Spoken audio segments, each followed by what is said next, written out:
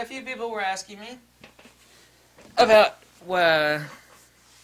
off-camera high-speed sync. Like, say I wanted to stick this on a light stand on one of my little umbrella adapters, and stick an umbrella through the little swivel adapter which sits on the light stand, and have an umbrella pointing up here. It's like, how am I going to do high-speed sync with this unit? This does not do, even if you have two units, it's not going to do wireless or even optical wireless high-speed sync. So, well, and I've showed people the answer to it. They go, oh, that's old school. And I said, really? You know, if there's only one damn option, it's not old school, it is the only school. Yeah, I had someone really stupidly saying that to me. I was like, well, how are you going to do high-speed sync with that Fujifilm speedlight? I said, why are you praising it? I said, it works excellently. I said, well, how are you going to do... there's no indication, too, that when Dyson updates the firmware, and I've asked them this, specifically the head honchos, there's no indication that wireless high-speed sync is going to work with the Nissan i60. Okay, TTL will and manual will. Excuse me, well, I mean TTL will, and regular wired high-speed sync will work with the i60A once they update that firmware, but there's no indication at all from what I've asked that the high-speed sync wireless, and there's a reason for that too, the communication between the two.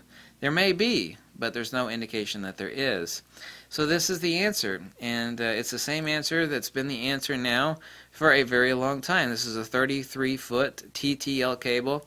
Fuji uses a Canon. This cable is a Velo cable. It's $47. I got a couple of these. You stick your speedlight here, and this would screw on to either a you could use like a little miniature softbox with this on a tripod. This is a little tripod screw hole right here in the base that fits on the base of your speedlight.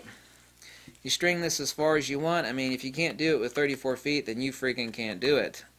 Pop it on there. Fuji uses a Canon pin out. By pin out, I mean the pin configuration that connects right here. See the pin configuration? Kind of like, you know, the slots on a key for your door.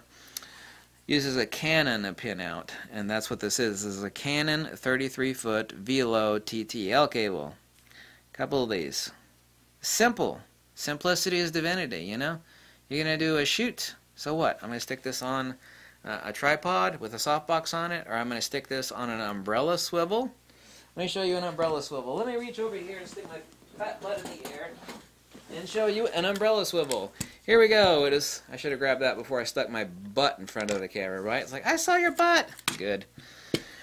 And here's an umbrella swivel. Your speed light goes there. Your umbrella rod goes there. This goes on the top of a light stand. This is a mini light stand. So, it's that simple. It's that simple. That way I've got total off-camera, high-speed sync capability. Well, it's a big old cable. That's like old school.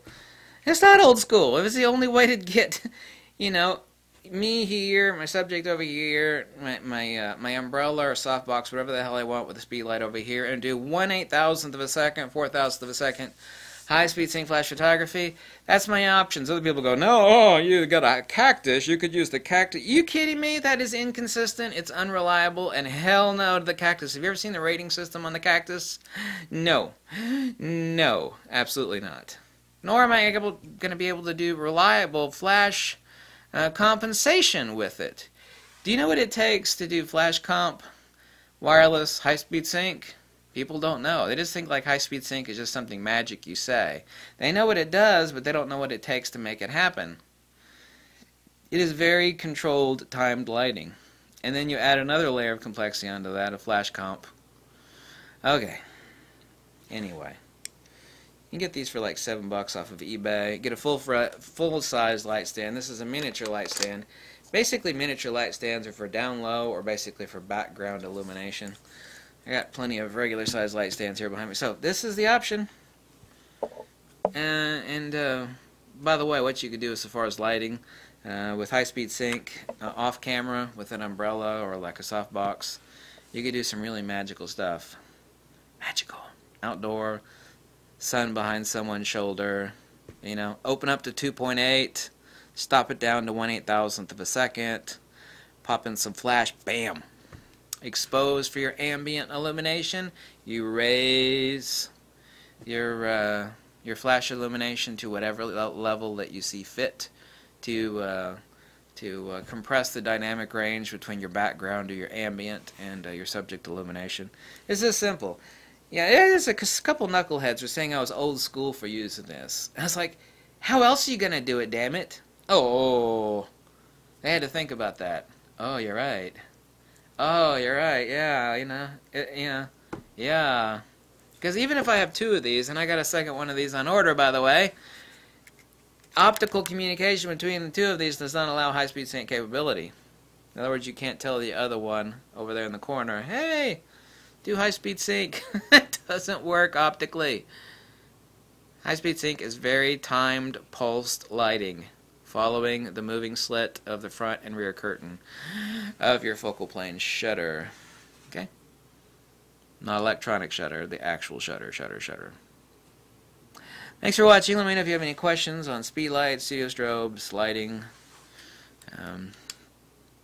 Lighting confuses and scares people more than anything else in photography. They're like, oh my god, it's so hard figuring out my camera. Now I gotta figure out these damn speed lights and T1 time and rear curtain sync, front curtain sync. What's the difference between manual, auto FP, automatic, manual, you know. It's not that bad. But everything in photography is lighting, you know. You gotta do a lot more than just what your camera could do. Because that ends up, even with an awesome camera lens, that just ends up being a snapshot photography. It's like, well, oh my god, I'm using a real expensive camera lens, but my shots still look like snapshots. I'm like, yeah, because we're missing this stuff. Lighting! That would behoove you to possibly investigate and study lighting more. Because everything is about lighting. Thank you for watching. If you like this video, drop a buck or two. Tell me, jump off a cliff, or go drink a soda pop, or, you know, suck your thumb, or whatever makes you happy. Stuff like that. Try to be helpful. Try to be nice.